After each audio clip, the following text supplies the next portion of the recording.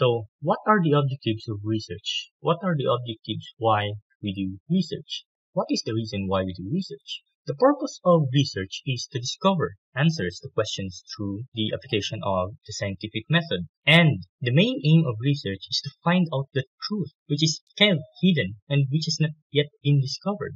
Though each research type or each research study has its own specific purpose, we may think of research objectives as one of these categories. One is to gain familiarity with a phenomenon or to achieve new insights into it. It may be referred to as exploratory or formulative research studies. Another possible objective, to portray accurately the characteristics of a particular individual, situation, group, or even phenomenon, or anything that can be described. And that type of research is known descriptive research. It is one of the basic and most easy type of research. I want to give you an example. This is actually the result of students' survey. This is a survey of students about their allowances and frequency of visiting the library in our school. Let's try to open this one. Here is our first example of descriptive research. The question is, how many times do you go to the library in a week? Second question, how many books do you borrow from the library in a week? What types of books do you usually borrow?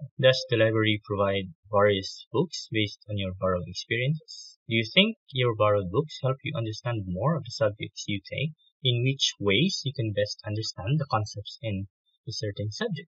Which of these do you think the library needs change or improvement? What about a paperless transaction for borrowing books? This survey is a requirement of their subject statistics last 2 years ago. Okay, let's try another example.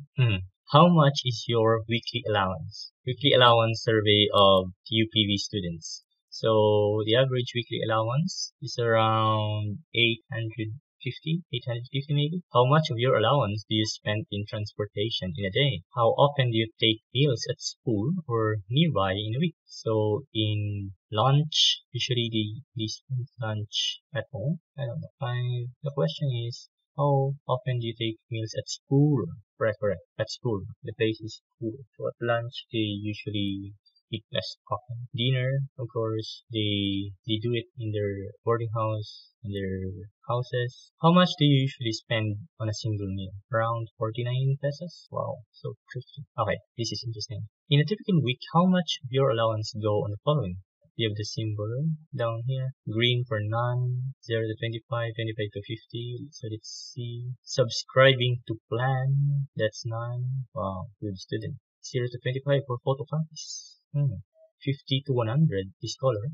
50 to 100 for load, call. Next is project material. How much of your allowance go to your savings in a week? Okay, none. 1 to 75, 75 to 150. That's good enough. And now, okay, so let's go back to our lecture. Those surveys are basically describing the questions. They are describing the status of the students. Where do their allowances go? Or how often do they visit the library? The purpose of that is only to portray as much as possible accurately, to describe or to depict or display the characteristics of a particular individual, group, or a situation. Another possible objective is to determine the frequency with which something occurs or with which it is associated with something else, as in diagnostic research studies. And of course, the last, to test a hypothesis of a causal relationship in variables, hypothesis testing research studies.